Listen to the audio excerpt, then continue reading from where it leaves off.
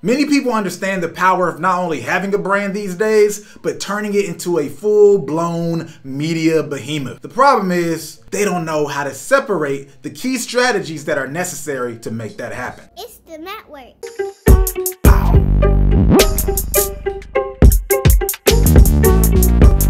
Bow! What's up, everybody? Once again, it's Brandman Sean, and today I want to discuss the 3 key strategies that are necessary to turn your brand into a media behemoth. Where do we start? The good old marketing funnel. When we think about these 3 keys, the first one that I want to talk about is your funnel. The funnel is necessary. What is your funnel strategy? I want to talk about what your specific focus should look like and what that goal should be at that time. Awareness at this level, you should be making noise. This is why you see people troll, doing some ads. They make noise from commercials or the Super Bowl. Whatever you're doing, to go viral, right? You're just trying to make noise at this level. And when they say, no PR or publicity is bad publicity as long as you get seen, because so many people are struggling to even get known in the first place. Because right here, when we get to interest, what you want when we're talking about online media brands is consumption, keyword quantity. So if you see one video from me, now I want you to consume multiple videos from me. You can do this across multiple platforms, or you can do it across one platform, which we'll get to. Right now, we're going to talk about it through the context of one platform. So we can even think about it with, let's just say YouTube. Let's work with YouTube. You had this one YouTube video that just takes off. It goes viral. You might have did something stupid, some challenge,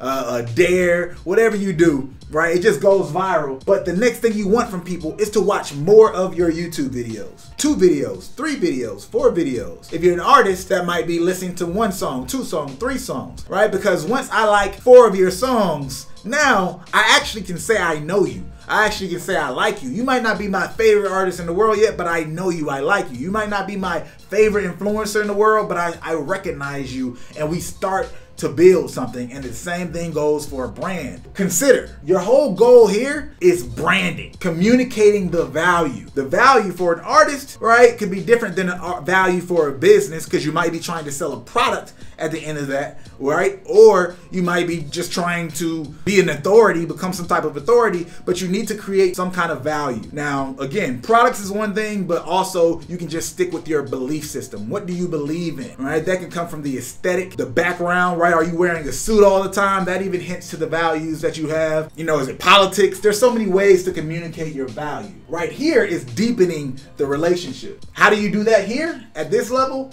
A transaction. What do I mean by that? Well, if you're an artist, that means go on tour. Get somebody to pay for a show, because this is where I start to draw a line and understand and get some sense of information. And then last but not least, separate. Because all these people on this level right here, that's action. They're actually making transactions, but there's different levels of it. So you want to separate your loyalists, your fanatics, from people who actually just, engage with you. So if we think about an artist, again, that's someone, you might go on a tour with an artist in terms of like, okay, I go to a Beyonce show, but that doesn't mean that I'm consuming everything that Beyonce drops. That doesn't mean that I'm going to subscribe to her platform or buy her clothes. There's a lot of people who will transact with you in multiple ways because they're fans enough, but they're not those people who are saying, oh, I'm going to scoop every single thing up. So you want to figure out how to separate.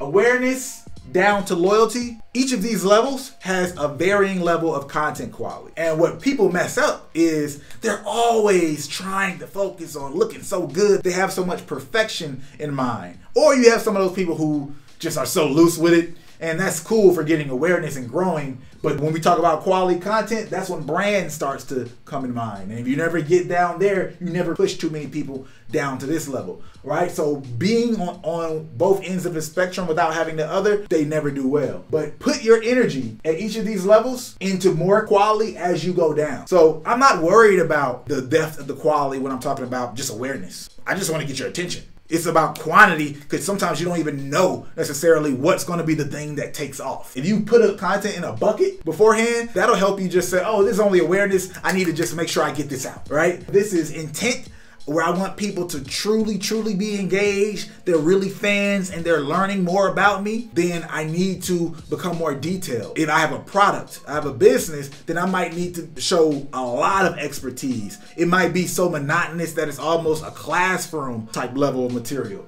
where this video right here is somewhere here and down, consideration and down by nature, right? You're not gonna, this isn't a go viral video, but anybody watching this type of video will already have a certain level of interest in that subject. And the same thing will go for you, where if you're an influencer, like let's say Charli D'Amelio or something like that, this might be something that's more personal to her. Not just I'm dancing on the platform of TikTok, but I'm showing my family, I'm vlogging, right? But it's deeper in relationship. You can always revert back to the same way you think about dating and the level of information that's necessary at each stage of dating and the depth of that information, the amount of information. All right, first you're just saying surface level stuff. All right, you're at awareness. The quality of your content is superficial. It might be meaningful, but in context of who you are in connection with you specifically, you might be connecting, talking about history or a movie, and it could be great conversations about those things, but it's not about you specifically. It's just subjects out there. And it becomes more and more about you, more about the authority you have, right? An in-depth video that's breaking things down into details, expert level, beginner to expert level. If you're somebody who's just doing like an educational brand or something like that, it's more and more detail and quality of content is more potent as you get down here. And even when we think about transactions, if you're going to somebody's tour, that's different than subscribing to them monthly. It's a certain level of relationship. So keep that in mind. You're gonna have a certain type of content that wouldn't be this general content as you get higher and higher.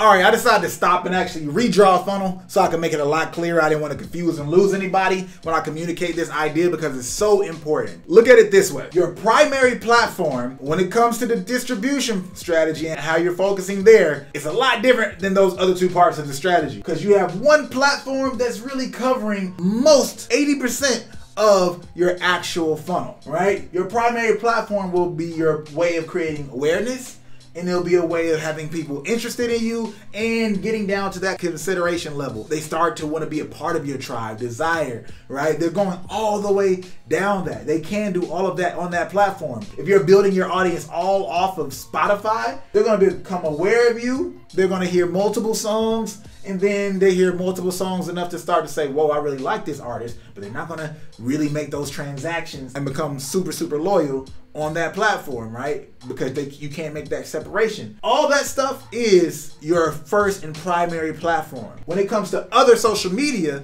there's this other level that we haven't discussed yet, and that's funnel fillers. If YouTube is number one, then you have Instagram with your clips of YouTube. You have TikTok, Twitter, all these spaces that are using clips from your YouTube. Those are making people aware of your content on YouTube, or they're making people aware of you, and eventually they find your YouTube channel. You might have a Instagram or a TikTok where people are finding out about you with this filler content that just creates awareness, this surface level awareness, because it's lacking depth, but then they find out about your Spotify because they saw these other things. But your primary platform is going to handle 80% of the work, right? You want people to become aware of you on that platform, but that's why it's so important to focus on that primary platform and put that energy in it more than anything else. And then do your redistribution on other platforms, and then maybe have some things catered to it if it's your secondary platform. But know that that's going to handle most levels. And then you can have secondary platforms